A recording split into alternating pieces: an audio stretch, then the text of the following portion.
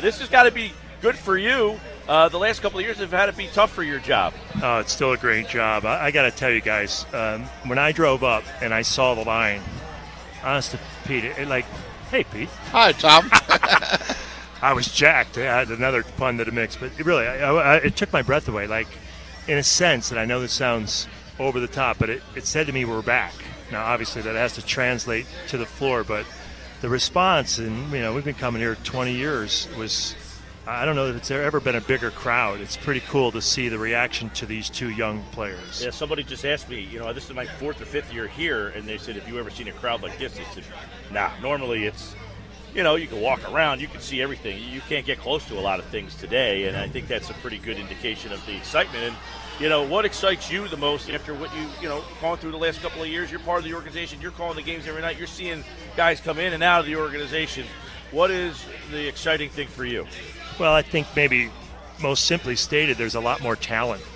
When you look at the roster and you're having these two players in Embiid and Sarge from the 2014 draft class, and this year's #1 pick in Ben Simmons, and the acquisition of Gerald Bayless and Gerald Henderson and Rodriguez. I mean, you're adding some real quality talent to the mix. Plus the young players, the Covingtons, the Jeremy Grants that have been a part of the mix and that continue to improve every year. So I think that's what's really exciting. I think, again, to be as bare bones about it as possible, we're going to be able to compete better.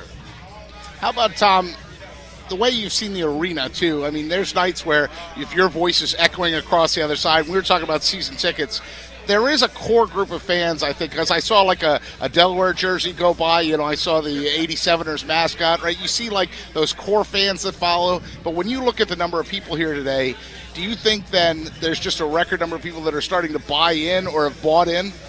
Well, I think in anything you want a buzz, you want it. And I think the Sixers have that right now with Simmons. And again, to your point, Pete, there's been a core group of fans that love basketball that have been through. I mean, there's season ticket holders that go back to the convention center, and or have been a part of the program for a number of years, and that's who is. If Mike asks what are you most excited about, I would turn the phrase a little bit and say, who do you want this for the most? And there's a list. Brett Brown's right up there, but first and foremost, it's those fans and these players. And these players, a lot of them haven't been through it before. But they're the ones that perform. They're the ones that have to put in the work. And you want to see, for these young players that have been a part of the Sixers, see them turn the corner and see the fruits of their labor.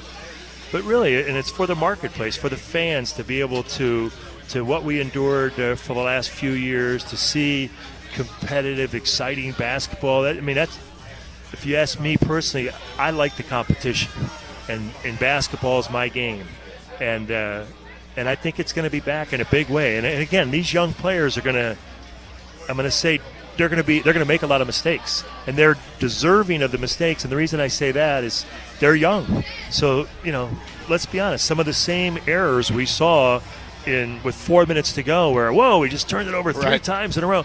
It's potentially going to happen again because Ben Simmons hasn't been in that situation, or Embiid hasn't been, with the ball in his hand with the game on the line at this level. So there's going to be some ups and downs, but I think we're really in for an exciting ride. Tom, Michael Kaskey-Blomain, you just touched on the age of the team and how it's young and comprised of, a lot of talent, but a lot of young guys. What kind of, are you expecting a lot of growing pains, this season as the unit kind of gets a feel for itself and gels together?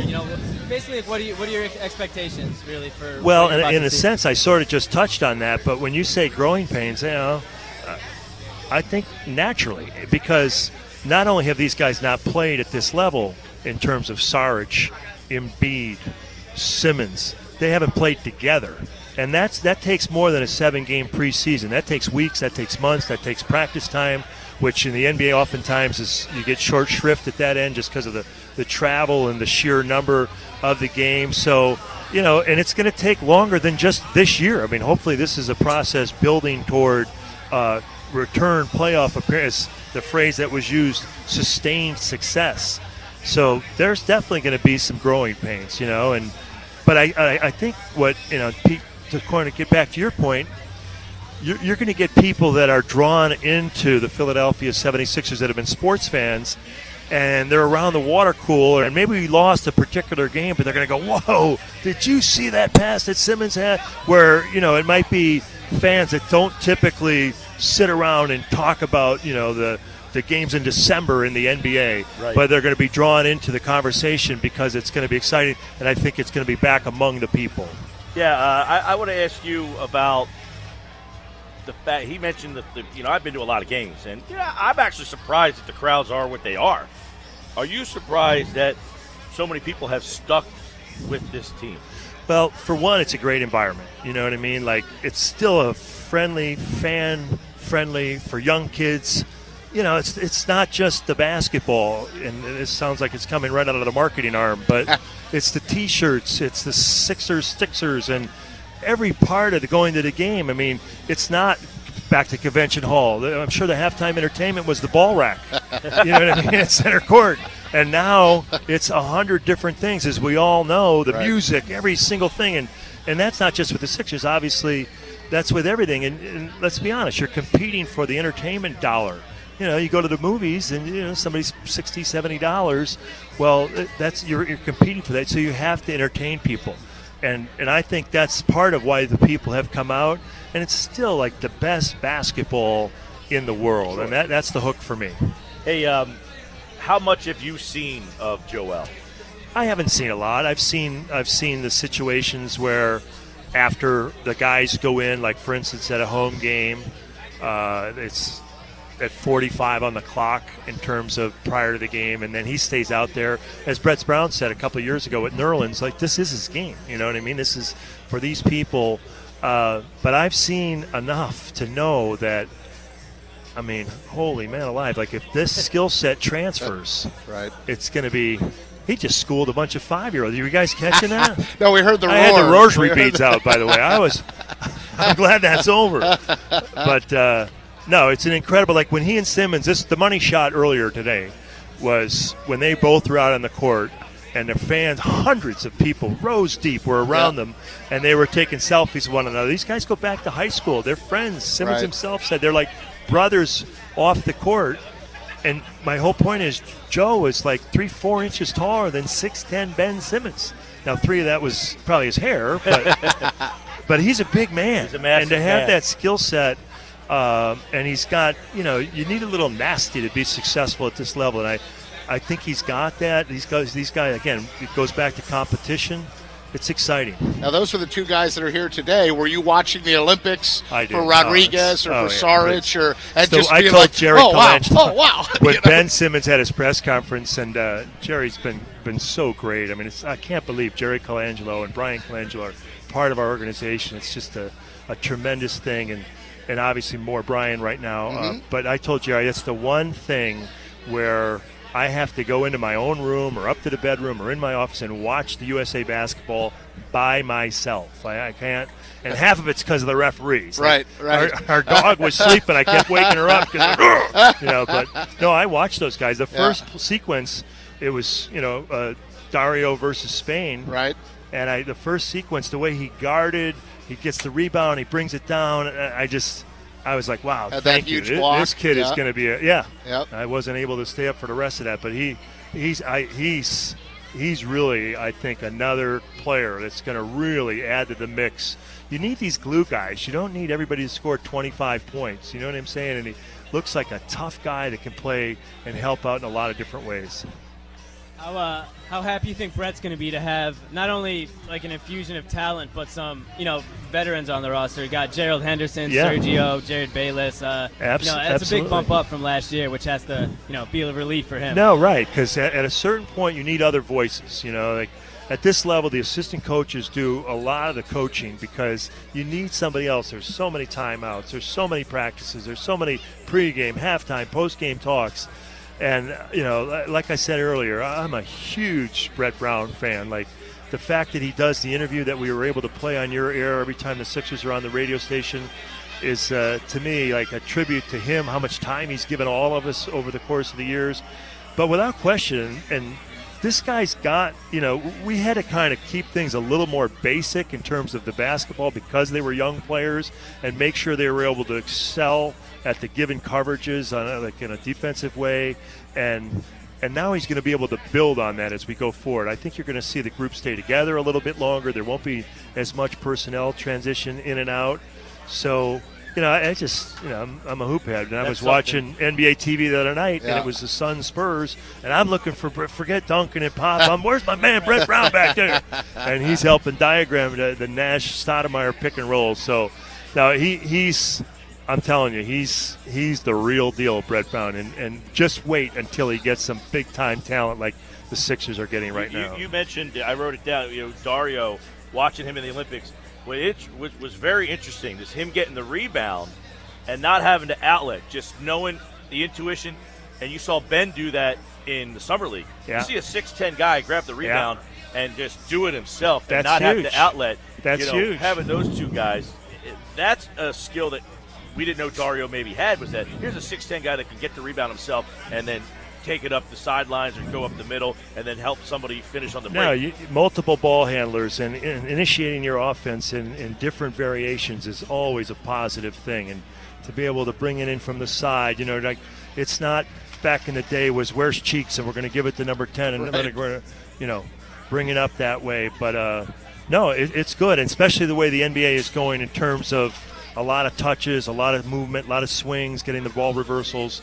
To be able to have guys that can handle the balls, it's really good.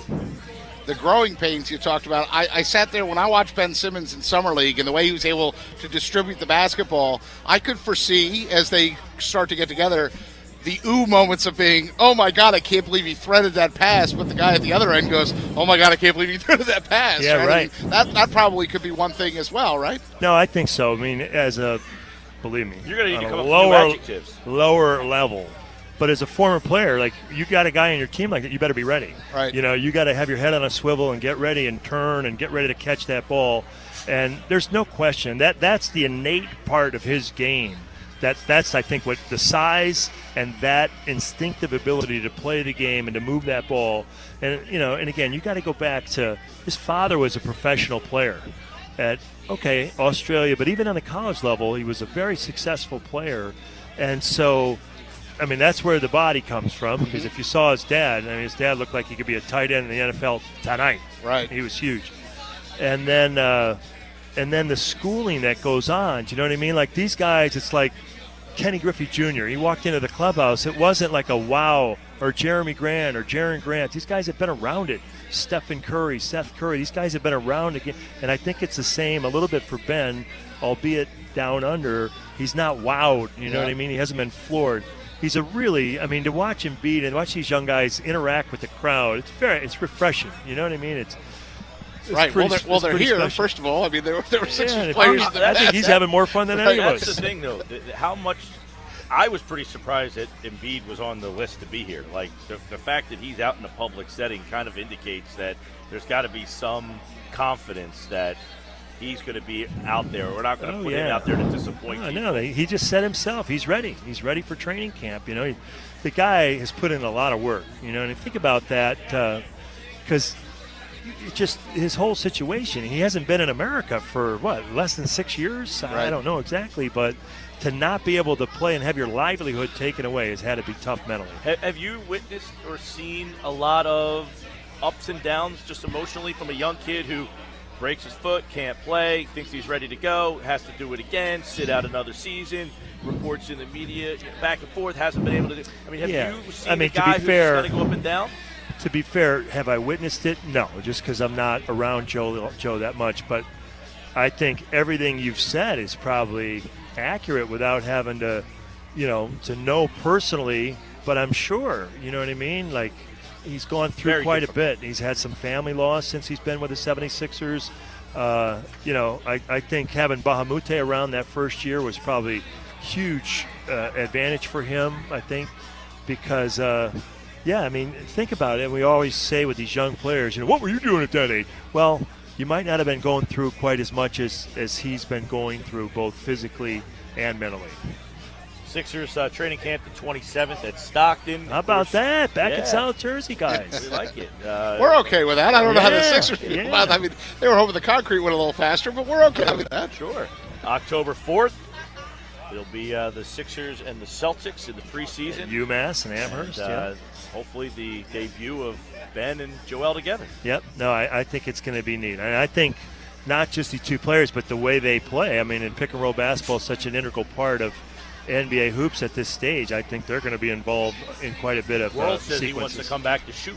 Oh, he'll be in the To come off the bench. Yeah, he'll be in the corner waiting to catch and shoot. You need that too. UMass Amherst, you said? Yeah. Yeah. We're at that. Mullins Center. Okay, the Mullins. Yeah. Remember the Curry Hicks cage? What's that? The Curry Hicks cage.